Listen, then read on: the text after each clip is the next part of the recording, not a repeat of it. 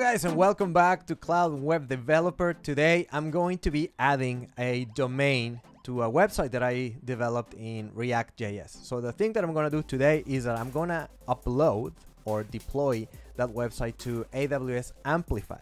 And with that, like we did before in another tutorial, we get a live version on the cloud that you can share. You get a massive link that you can share to your friends, to your employers, whatever. The thing is that that massive link doesn't look professional, right? If you want to have a deployment, a production site, you might want to have an actual www.mywebsite.com.org, whatever. And that's what we're going to be doing today. In a previous tutorial as well, I managed to bring a domain that I owned in Godaddy called chesswikipedia.com.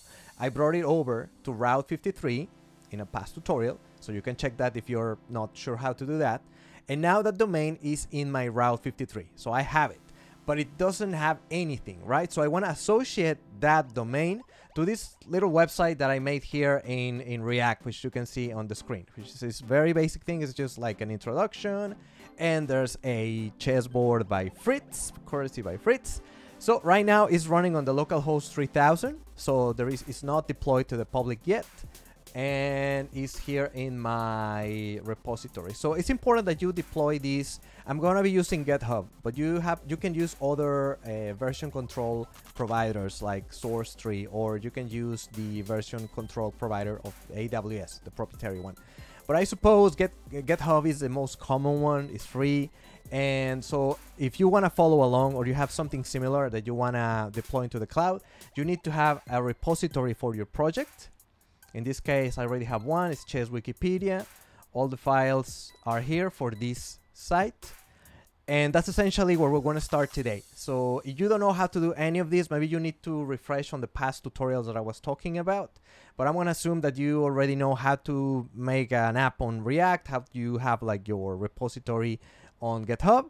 And then from there, we're going to move on to your Amplify console. Now, this tutorial, of course, assumes that you have an AWS account. Like I always say, if you don't know how to make one, there's going to be a link at the bottom of the description. You need a credit card to make one. However, for this tutorial, everything is going to be free because I already own the domain. If you need to buy a domain, that will cost you, but I already have the domain. All right, and we're going to be using two services, the AWS Amplify and AWS Route 53. So the first thing I'm going to be doing is in Amplify. I'm going to go to the console. I'm going to go to all apps. And you can see I have quite a few apps going on there. I'm going to connect an app. And this is why you need to have your app in GitHub, because it's going to read from GitHub. But you can also have it in Bitbucket, GitLab, Code Commit, etc. So I'm going to use GitHub, continue. If it's the first time you do this, you might need to authorize GitHub to be able to be read by Amplify. I already done that before. It's really simple. You just have to put your password, and then when that's done, you will see like me here, this green line that the authorization was successful. And with that, GitHub Amplify can read your GitHub repositories, and I'm gonna look for my repository, Chess Wikipedia. Next, and then everything I deployed today was in the master branch, but if you had other branches, you can deploy other branches as well. So master, and I'm gonna leave that as default. Click next. I'm gonna leave that as default as well. Keep going, and just check your settings once again. Save and deploy. And this step takes about 5 minutes, but it's cool because you can see what's happening behind the scenes pretty much. How it's been deployed, has been tested, and you can see here.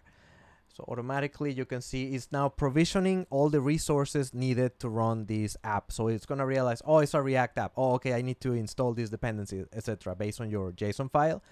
And then it's going to go into build, deploy, verify. So it's not until you can verify that you will be able to see your website live on the cloud. So I'm going to leave this pending. I'm going to leave this working on it while I go to Route 53. How do you go to Route 53? From your main console, you can just, I type R53 and it comes up. R53 is the DNS service of AWS. So in here you can buy domains, you can host things. Right now I have 4 hosted zones, which mean I have 4 domains that have content. So Storify app, Movie Mates, iCarls Pro, which is my personal page, Gamer Guess, etc.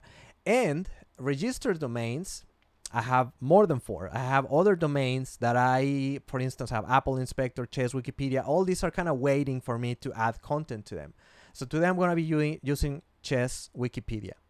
Right, so the first thing we need to do is to add a hosted zone.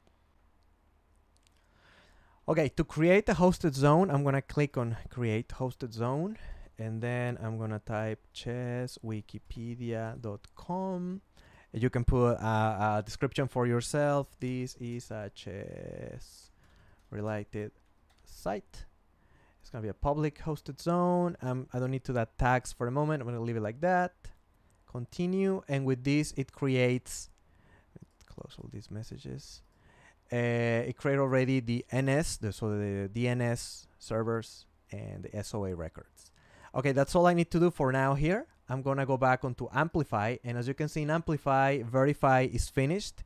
So the website is now live in this address right here. So if I click on it, you can see that, yeah, indeed, my React site with the chessboard and everything is there. And I'm just going to make a bad move right there, so it works. The thing is that the address is this master, Amplify, etc. So I want to change that to chesswikipedia.com. So let's do that. Go back to Amplify console. Domain management, add domain, there, chesswikipedia.com,